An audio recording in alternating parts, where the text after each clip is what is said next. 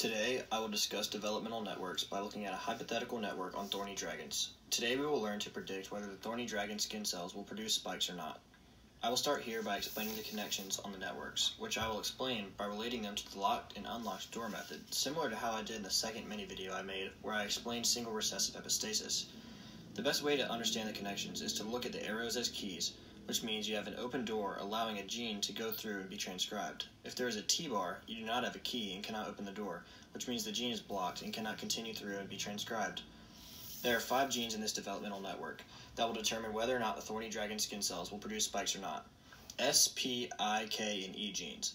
Looking at this wild-type example, the S gene will activate the P gene. The P gene will inhibit the I gene, whose function is to inhibit the K gene from being blocked.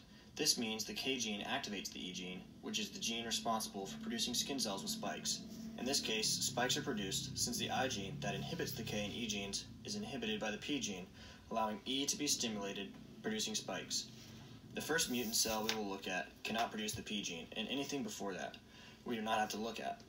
A mutation in the P gene will not inhibit the I gene, which means the I gene is functional, so it will inhibit the K gene, therefore the E gene will not be stimulated. This results in skin cells with no spikes.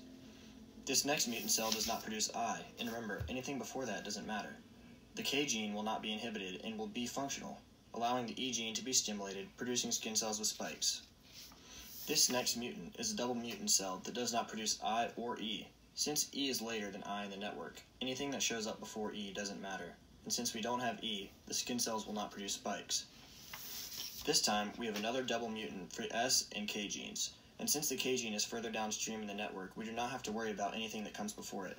Without K, E will not be stimulated, meaning the skin cells will not produce spikes.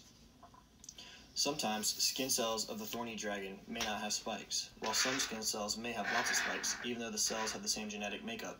A way to possibly explain this occurrence is through transcription factor expression. One cell could have a repressor bound to the operator, which can prevent the expression of the E gene. This would prevent spikes from being produced. A different cell, though, might not be expressing that repressor and will be able to stimulate E, allowing the production of spikes to occur. Another possible explanation of this occurrence is that not all cells need to be spiked. Some cells might require spikes, like on the thorny dragon's outer surface of the skin, where they can be used for protection. Some cells don't need spikes, though, like the cells inside the thorny dragon's skin that simply make up the skin, but do not serve any protective function. Here are the external sources used for the production of this video.